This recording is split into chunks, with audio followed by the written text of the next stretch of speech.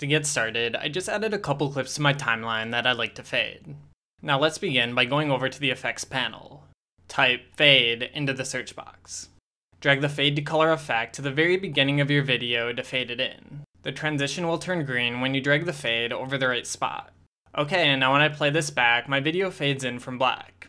If you're having a hard time dragging your fade onto a clip, just position the time marker to where you want your fade. Then drag this bar under the timeline to zoom into your clip. Now to extend the duration of your fade, just hover over the transition's end until your cursor turns into a green bracket and drag it.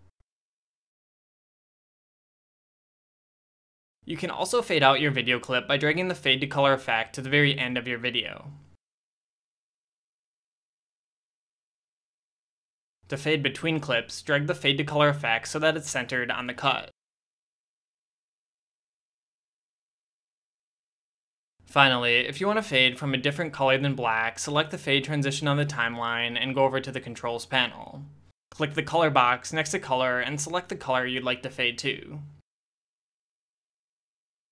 Okay, and now my footage fades from white. And that's it for this tutorial. Thanks for watching and see you next time.